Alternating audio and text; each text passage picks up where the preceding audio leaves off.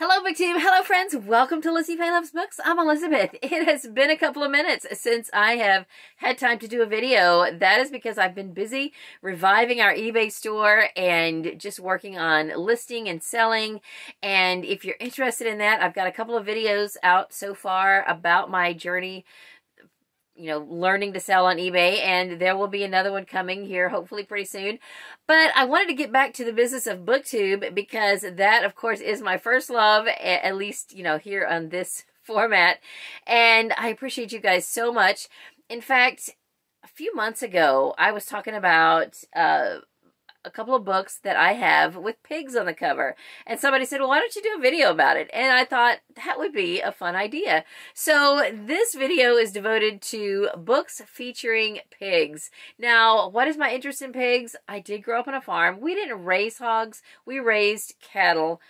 But we occasionally had horses and occasionally had pigs. Mostly the pigs that I had when I was a kid were purchased for me as a 4-H project to show at the county fair, at the livestock show, things like that.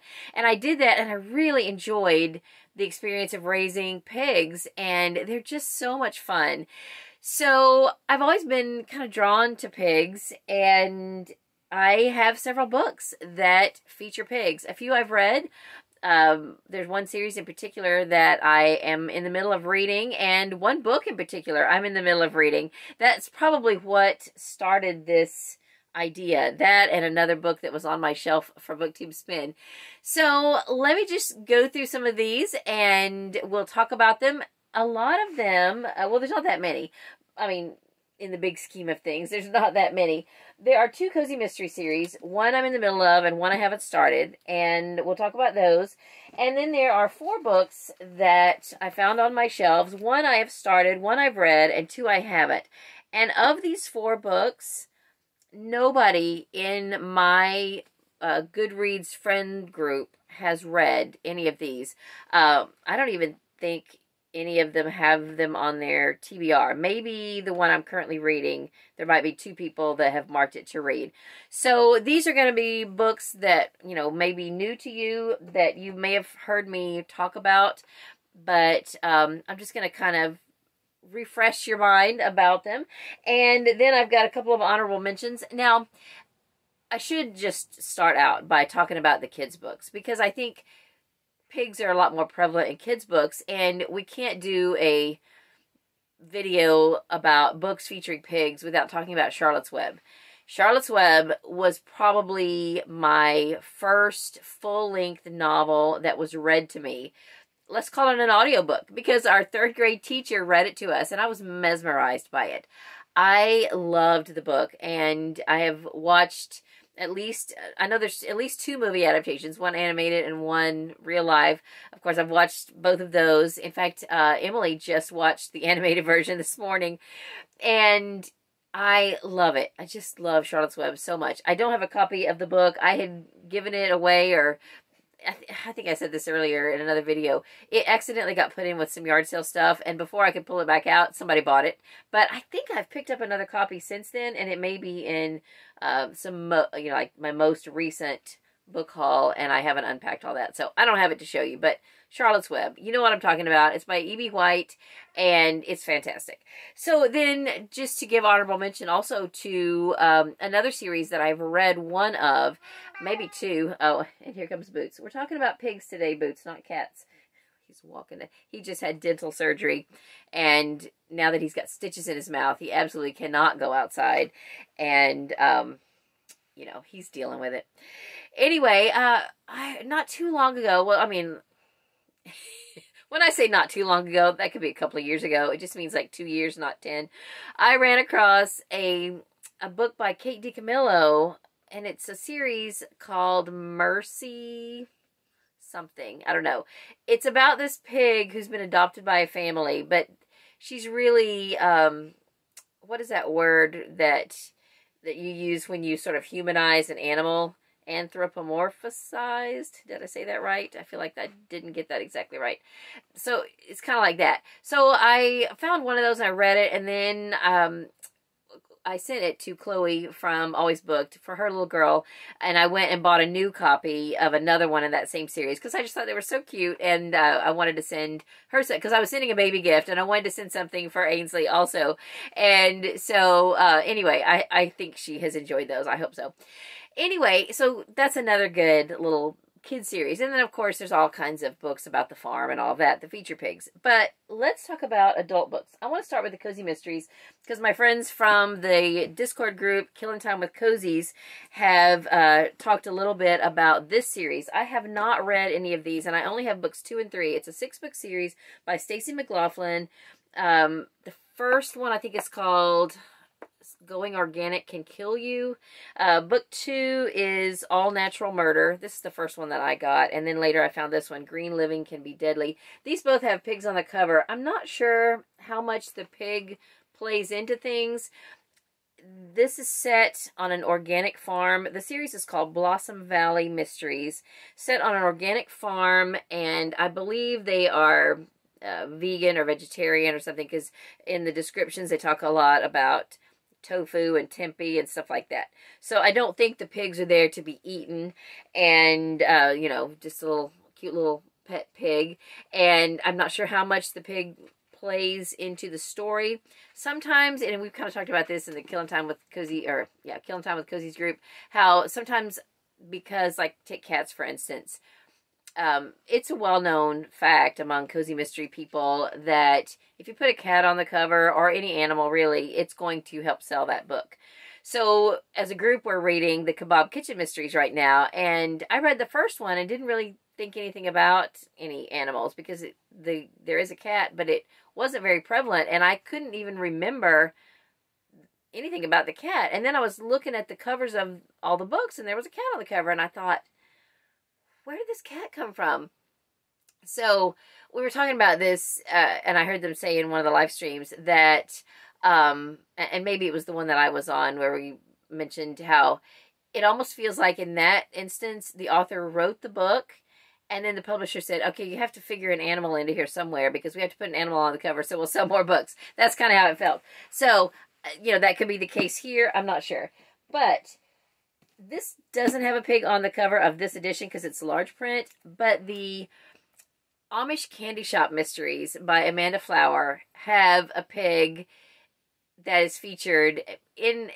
He's not on the cover of the first book, so he may not get introduced until the second book, but he is so funny. Him and his owner are hilarious, and such a fun and wonderful addition to that series. So this is book 5. I just happen to have it, or maybe it's 6. Actually, it's book 6, Marshmallow Malice.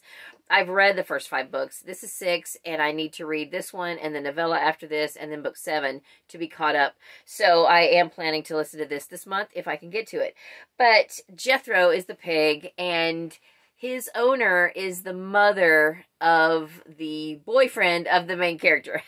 So she has them married off already, and I mean they're barely dating. So it's fun, and he is the detective or policeman or something. He's the law enforcement in that series. So he's a lot of fun. So I would definitely recommend the Amish Candy Shop Mysteries by Amanda Flower. They're super fun, and I really enjoy them.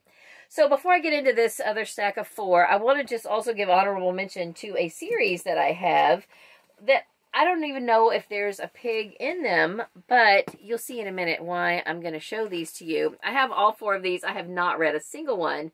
Waltzing at the Piggly Wiggly. So I grew up in Bryan County, Oklahoma, and we had a Piggly Wiggly store in Durant. It's no longer there. I think they do exist still in some places, but we did a lot of shopping at Piggly Wiggly. My first Tiger Beat magazine was purchased at the Piggly Wiggly. I remember it. I still have it. So when I saw Piggly Wiggly, I had to get these. And it took me a while to collect all of these. But the first one is Waltzing at the Piggly Wiggly. I don't know if I've got them all in the right order. I think I do. Kissing Babies at the Piggly Wiggly. Piggly Wiggly Wedding. And then a Piggly Wiggly Christmas. So those look really fun. I was excited to find these. They are by an author named Robert Dalby or Dalby. I was excited about these until I realized that this pseudonym is also the same author as the Cherry Cola Book Club series, which I kind of had a love-hate relationship with. In fact, there's still, you can't see it in this shot, but there's still some Coca-Cola stuff sitting up here.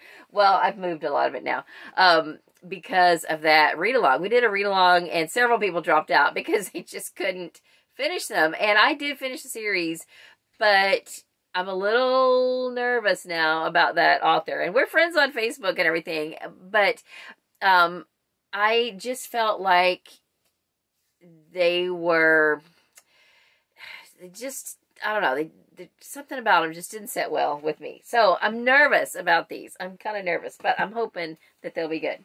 Okay, so let's get to these books. Now, the one I have read is, I just went back and looked at my review today because I remember it being very strange. And I even wrote in my review, this book is kind of out there. This is The Christmas Pig by Kinky Friedman. Now, Kinky Friedman, as I understand, is kind of out there. He did run for the governor of Texas. Emily Sears was telling me about this one time because she's from Texas. He is a very unusual individual, I believe. And I say that based on the books I've seen that he has written.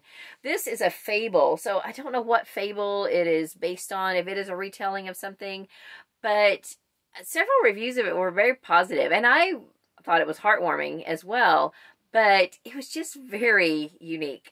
And I don't want to tell you much about it, and I need to read it again, really, to remember some of the details, but it says on the back, it's a story of a little boy, a talking pig, and a painting that changed the meaning of Christmas. So if you ever run across a copy of that at a library sale or something, you should pick it up and read it. Now, the one I am reading right now, this is one of my BookTube spin picks for round 3, is Pigtopia by Kitty Fitzgerald. This is a tough book to read. It's written from 2 perspectives. One is from the perspective of a young man who is handicapped, and it describes his exceptionalities as in, I guess, what you would basically call deformities. He describes himself as having a pig-like head. And this book does feature pigs because he is a pig owner. He has a whole, do you call it a herd of pigs? I'm not even sure. So pigs are a big part of his life and his world.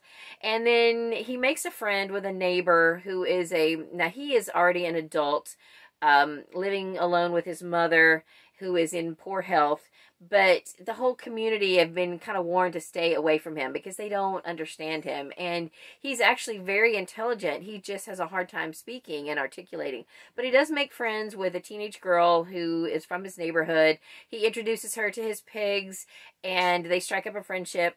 And that's about as far as I've gotten from here. I am just a little ways in. Like I said, it's a tough book to read, and I've been reading other things, and I keep kind of laying it down and picking it back up, and I'm just trying, when I pick it up, to just read a few pages, maybe a chapter at a time, until I can get through it. But it's very unique, and the dialect it's written in is very unusual, so that makes it a tough read.